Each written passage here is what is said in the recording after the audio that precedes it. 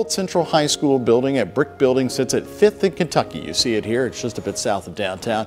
Still holds very important historical significance that was recognized today by Simmons College of Kentucky. Because history is important.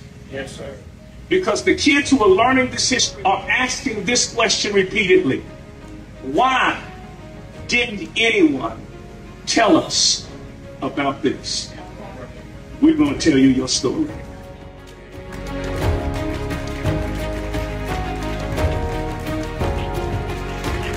But when you think of this building and students in this building, do not think of children.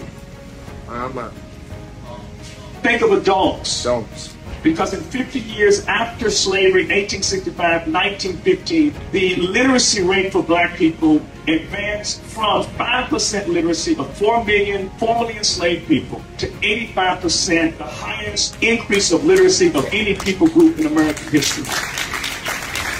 Out of this one schoolhouse building, educators were made, pastors were made, and scientists. We got a full education in one building. Simmons College of Kentucky was founded in 1879 by 12 former slaves. And those 12 toiled for days and years to make their dream come true.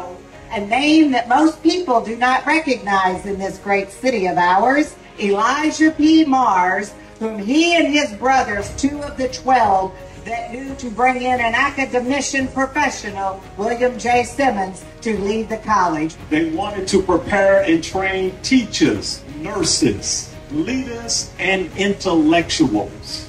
Very early on, these far-sighted individuals merged with a black medical school and a black law school, increasing the size and prestige of the school. From the book, The Life of the Reverend Elisha W. Green, who was one of the founders of this college. He says, when the question of educating the coming generation was proposed, the convention seemed to have caught a new spirit of enthusiasm.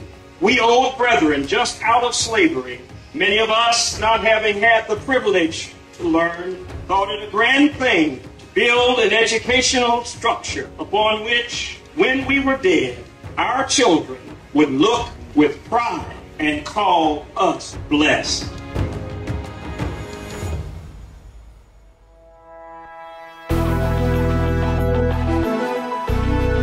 Earlier this year, Simmons College of Kentucky purchased the old Central High School building. Until 1956, it was the only public high school building in the city for African American students.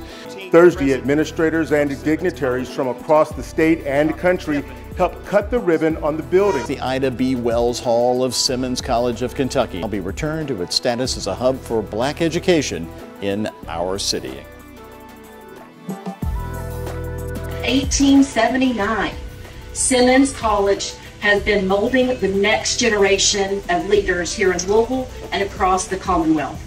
I am so happy that this historic building will continue to be used. Higher education is what gives our students the expertise to excel.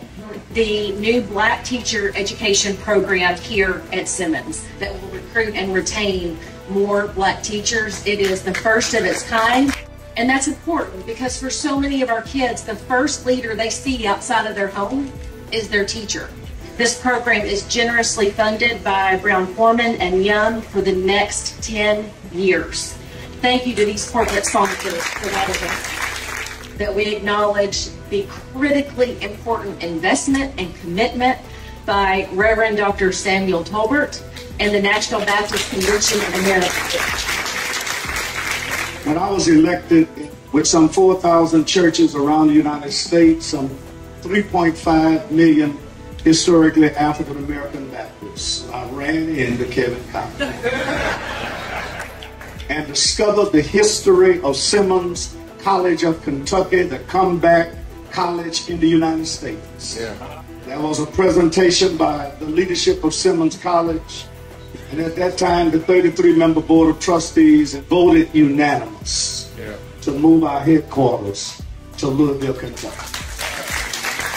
And I want you to know all of us were convinced to do that because of that one man, Kevin Collins. I tell you, as someone who's been in higher education now for almost 40 years, is as powerful as any vision that I've seen. I'm dedicated to help you all get there.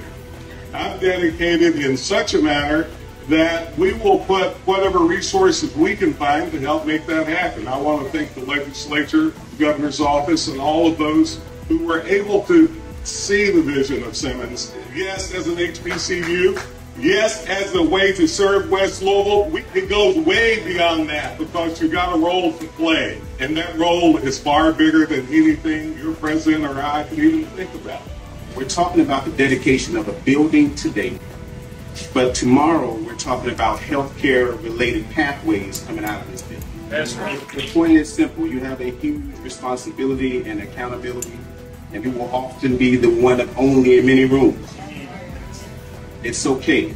Wear it proud. You came from an HBCU. Right.